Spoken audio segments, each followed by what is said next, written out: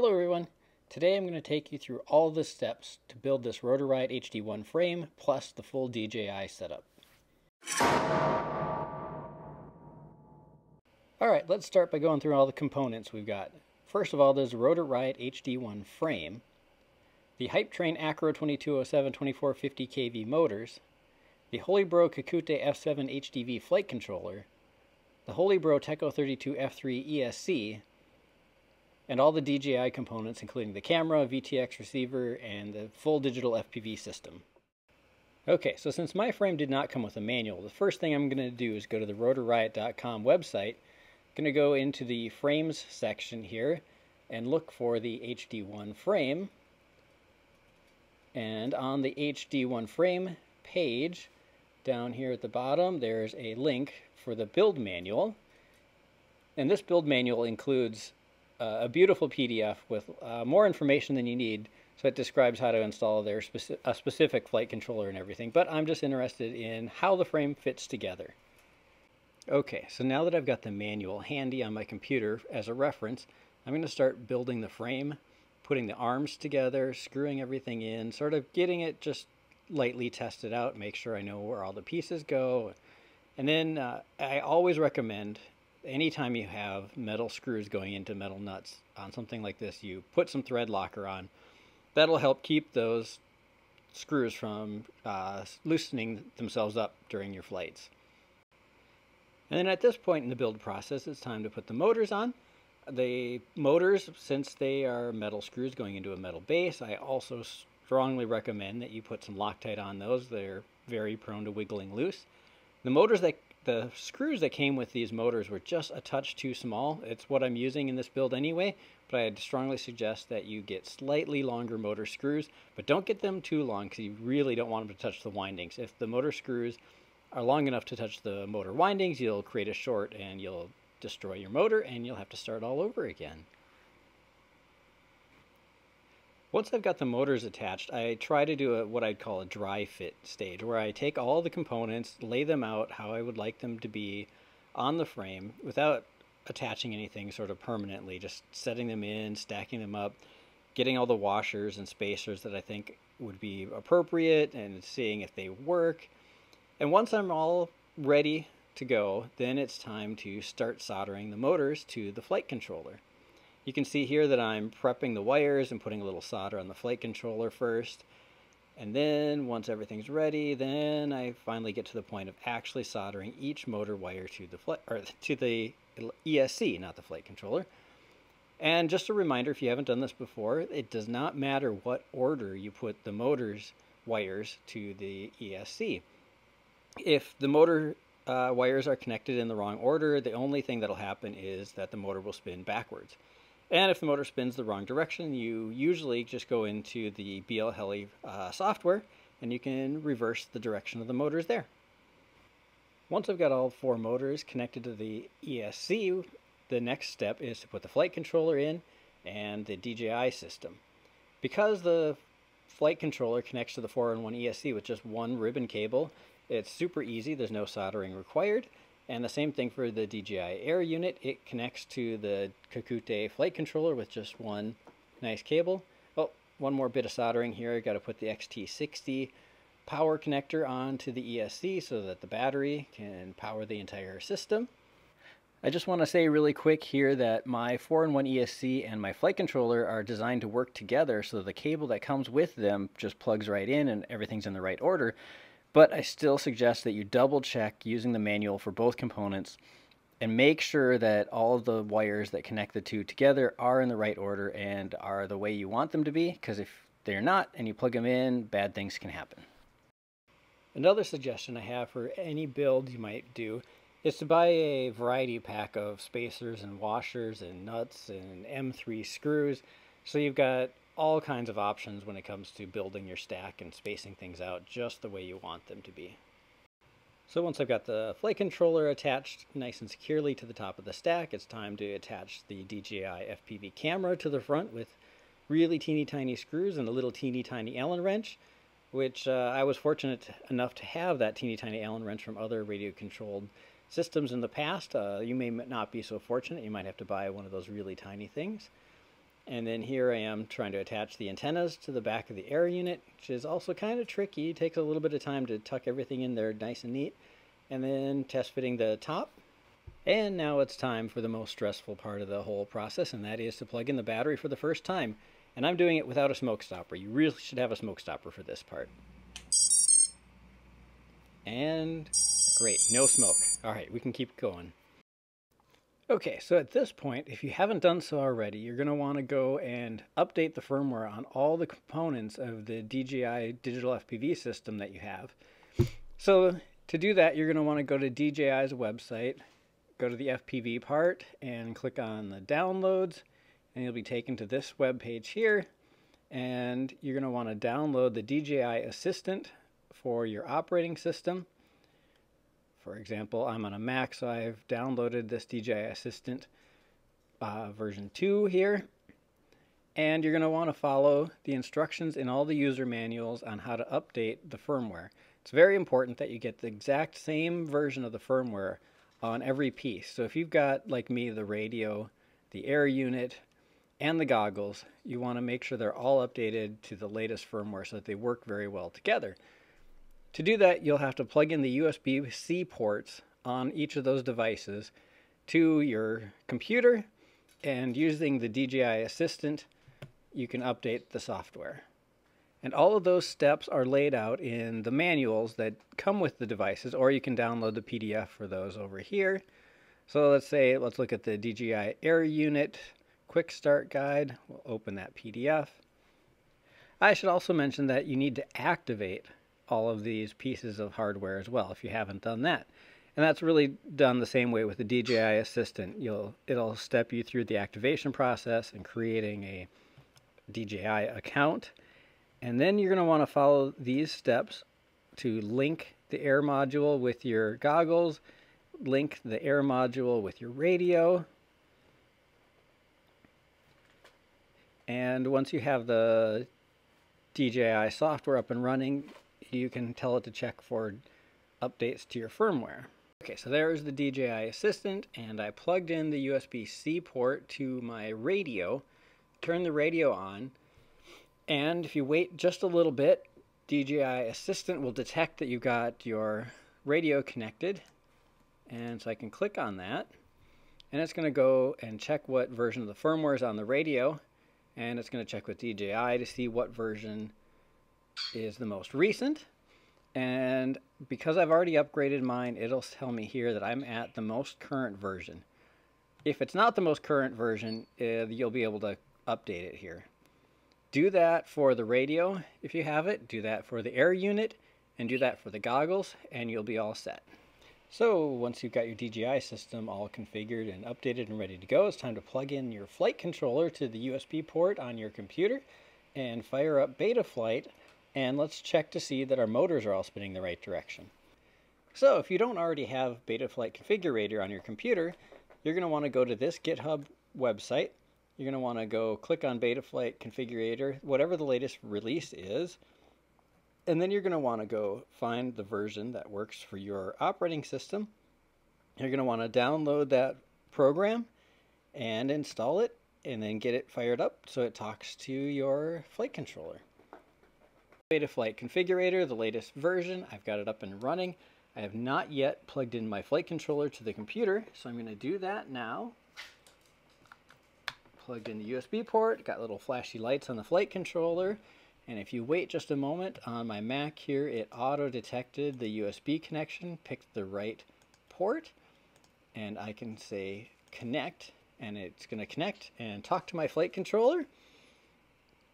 And to check the motors, I'm going to go down here to the motors section, and then you need to plug in a battery to your entire setup so that the motors have power to spin. So I want to stress once again, do not do any of this with your props on. I did not show props being installed yet. You shouldn't have any props installed. So for your own safety, make sure they are off before you plug in your battery. But now you can plug the battery in, and you can click this I understand the risks, the propellers are removed, And start with motor 1 and make it spin just a little bit. And I like to use the tip of my finger and just sort of lightly touch. I use the tip of my finger to just lightly touch the bell of the motor so I can feel which direction it's spinning. Make sure it's spinning the direction that this arrow shows for that motor. Now, if that motor is not in this location, which is the case on mine, you need to remap the motors. And I'll try to put a link in the description to other places you can go to learn how to remap your motors. The reason I had to remap my motors is because my ESC is twisted 180 degrees from what it expects to be. So, go through each of your motors, all 4 of them, and make sure that they are spinning the correct direction. In my case, I have 2 motors that are spinning the correct direction and 2 motors that are not spinning the correct direction. So, I need to go fire up a different software called BLHeli32 where I can go and reverse those motor directions. And I'll stick a link to the BLHeli32 software suite down in the description. It's just a matter of going to that website, downloading the software, installing it on your computer, and firing it up. But before you go do that, you're going to want to disconnect from Betaflight. And you'll probably want to unplug the battery and let everything cool down while you go download, get that software. Okay, so at this point I have the BLHeli suite downloaded and installed. I fired it up. I've got a battery plugged in to the system, so the ESC and the flight controller are powered on. The flight controller has the USB port connection to my computer. So this was auto detected to the correct port, and I'm going to click on connect, and it's going to see that I've got a 4-in-1 ESC.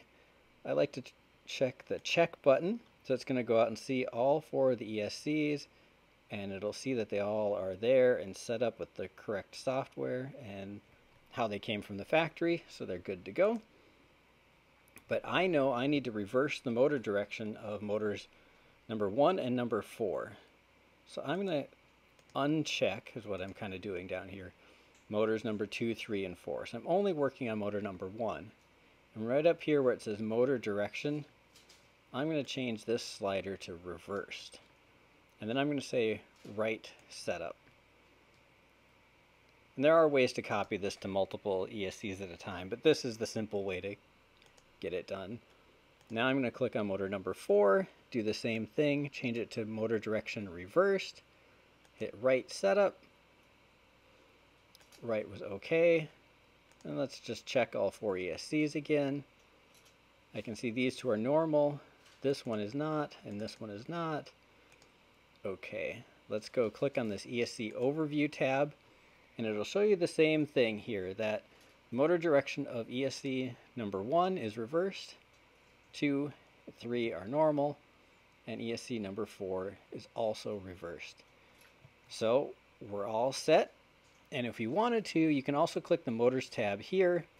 It'll reboot your flight controller and allow you to test your motors and your motor directions here, just like you could do in Betaflight. Click I understand, and I can slide these up. And with the tip of my finger, I like to just lightly touch the bell of the motor, verify that they're spinning the right direction. It's not quite as easy here because it doesn't show you the little diagram of your drone and which motor is where and which direction it should be spinning. So that should do it for the BLHeli suite. We can close this program and we can disconnect the battery from your drone and move on to the next step. So now we're at the final step of the software setup that we need to do to get this drone ready to fly. So I'm going to plug in just the USB port into the flight controller again and give it a couple of seconds so it fires up, and it should auto detect the USB port here. I'm going to go click connect, and the first thing you should do anytime you have a brand new flight controller is you should go into the CLI and you should type dump all, And that'll show every setting that your flight controller has in case you ever lose it. And you should also probably do a diff all. And once you got the output of those, you can click over here in the bottom right corner, save to file. And I strongly suggest that you save all the default settings for your flight controller, so when you make changes, you've always got a way to revert back to them.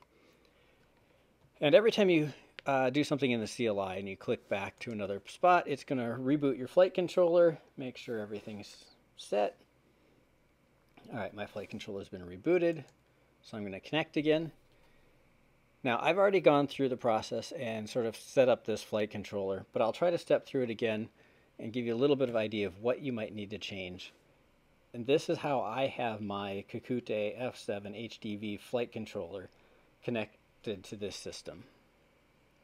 So over here on the ports tab, don't ever change the USB setup. If you change this, you will no longer be able to connect it to the USB port on your computer and you'll be in trouble.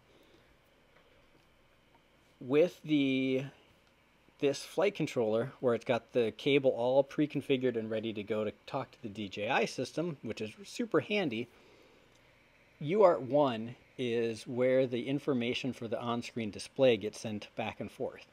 So I had to check this box right here to say that this is where the MSP data gets sent back to the video system so that it can show the OSD information. The other important thing is what's called UART6 down here. That's where the radio control signal gets sent to the flight controller. I also changed the ESC sensor input on UART7, but I don't think that's currently displayed anywhere, so that isn't going to matter at all. Next, down here on the configuration tab, I believe this stuff was all the defaults. I updated my gyro frequency to 8K, and 8K, unless you know what you're doing, you probably don't need to make that change at all. You can input the name of your craft here if you want. If you were using a different flight controller, that would show up in your on-screen display, but that doesn't really show up anywhere in this system right now.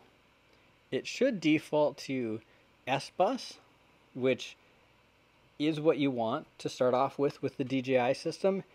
At some point in the near future, when you upgrade to Betaflight 4.1, you might be able to use the DJI or fast S-Bus system for potentially lower latency for your radio signals. But for now, you're going to want to just stick with S-Bus, and as long as you have your DJI radio and goggles and everything set up with at least version 1.0, they should have defaulted to the S-Bus protocol as well. And I don't believe I changed any of these other settings down here. Oh, I turned on RX set so that my motors will beep as if it was a beeper connected to the flight controller. So anytime I want to set it up to beep, the motors make a beeping sound. Under power and battery, I did not change any of these settings. This is all what the defaults were. Under PID tuning, I had these all at the defaults, and I've been working on changing my PIDs a little bit to tune it to the way I like it to feel. And I've adjusted these rates to be the way I like to have my rates are. But you can leave these rates at the default and it'll fly great. On the receiver tab here, I had to change this. It was at TAER, and I need it to be AETR. I think that stands for like aileron, elevator, throttle, roll, something like that, and how those are mapped to the controls. At this point, if you wanted to, you can plug in a battery to the system. You can fire up your radio.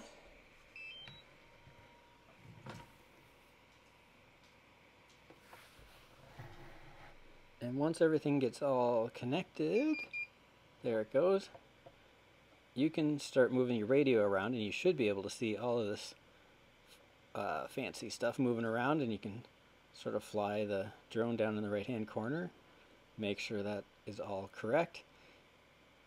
If you don't see this all moving, then that means you don't have your radio configured properly, and you should double check all of your steps and make sure everything is how it's supposed to be. But you definitely have to have the battery plugged in for that to work, otherwise the DJI Air Unit won't have power and it won't talk to your radio. Alright, I'm going to disconnect the battery again. Probably could have left that plugged in and talk about this page too. So this is all the modes and how you have it set up and what button you have set up for arming. And if you ever wanted to have other modes like horizon and angle mode, that are sort of the auto leveling modes. You can also change some of these settings through the on-screen display that's built into the goggles. You can use your radio to flip through those things, and you can actually sort of see how they're set, and you can change them anytime you want. I also have a beeper set so that when I have one of the switches in a certain configuration, it'll beep, which is really great if your drone crashes somewhere and you're not exactly sure where it is. You can use the beep sound to locate it much faster. And down here there's also the flip over crash, which some people call turtle mode. When your drone lands and crashes and flips upside down, you can use this to spin the motors backwards and flip yourself right side up. I really caution people to be careful when you use that, because if your propellers are stuck or if they're bent or damaged too much, it's not going to work and you may burn up a motor or a ESC if you try too hard to do that. I've already kind of shown this motors tab a little bit. There should be nothing you need to change here now. This OSD screen for this particular setup, since I'm using the OSD that's sort of built into the DJI system, there's nothing I can change to the OSD that gets overlaid in the video. There is no Betaflight OSD in this system. Black box, there's nothing you need to change here right now. This is where it logs all of the data for the flight controller and you can analyze it and do all kinds of cool things, but that is not something that's covered in this video. And then down at the bottom again is that CLI. I would suggest also, once you've finished making all your changes and tweaks to it, that you go to the CLI and again you do a diff all and see what differences you have from the default and save that to a file so you can always go back to it later. Okay, so there's one more thing we need to do before we can go put the props on and take this for a little test hover outside, and that is testing the failsafe. Failsafe is what happens when your drone, for any reason, loses the signal from your radio. What should it do? It should just drop out of the sky. Since these don't have any kind of GPS or return to home feature, the safest thing for them to do is just as quickly as possible just drop out of the sky and unfortunately crash into the ground. But you don't want them flying off and disappearing or keep flying and hitting something or someone. So what we need to do is test what happens when the radio signal gets lost. To do that, I'm going to first turn on my radio here, get that fired up and going, and then I'm going to plug in the battery. Again, make sure there's no props on. Let everything boot up. And, okay, once they're all connected and talking, I'm going to arm the system. You can see the motors are now spinning. I can give it a little bit of throttle. Everything's good. I'm going to simulate a radio failure by just turning my radio off while the drone is flying. And you can see almost instantly all the motors just stopped. My drone would have dropped out of the sky and crashed into the ground. So in my case, the failsafe is all set, ready to go, and that was the default settings. If for any reason your motors don't instantly stop like that, you're going to have to do some research and try to figure out why didn't they stop and make sure that happens. Otherwise, you may end up with a runaway drone. So, all right, we're all set and ready for the next final steps. All right. Now we're at the final step where we are ready to put the propellers on. But what you may not know is that the propellers come ready to spin two different directions. This one is designed to spin clockwise. This one is designed to spin counterclockwise. You can tell by sort of the angle and the shape. And if you don't immediately know, it's something you'll have to research and do some more looking up and figuring out how it goes. I've done it enough that I can just kind of tell, okay, a prop that looks like this should be on this motor, and a prop that looks like this should be on that motor over there, and this prop should be on this motor, and this prop should be on this motor.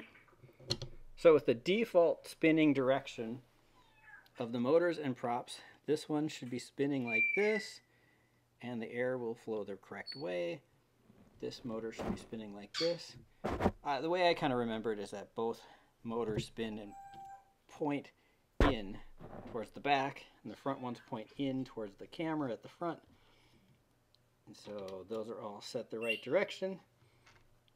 Grab prop nuts, put the nuts on the propeller shaft, and tighten them down. Make sure you tighten them all the way down so that the top of the prop shaft comes through the nylock part of these nuts. And these are the nuts that came with this motor. So they are good nylock nuts with the locking mechanism in them. So I'm going to make sure I get those tightened down good and tight.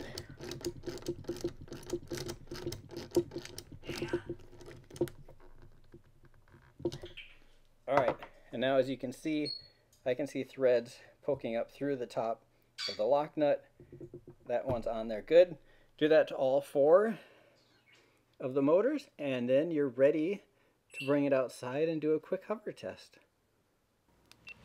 Here we go. Now it's time to plug in a battery and do a quick hover test in the front yard and make sure it doesn't flip over or freak out. So pick a relatively safe location far away from anything that can get damaged, ideally something a little bit softer than the pavement of your driveway, but I was reasonably sure that everything was going to go well. So flip the arm switch and lightly push on the throttle and see if it'll take off.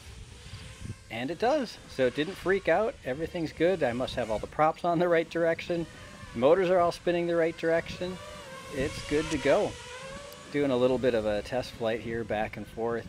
Give it a little bit more time in the air so that I can land and touch the motors and make sure they don't burn me. If they're really hot and you can't touch the motors, then you know something's wrong and you're going to have to go back, check some settings, and do some research to figure out how to fix it. But it's all good, so I'm done.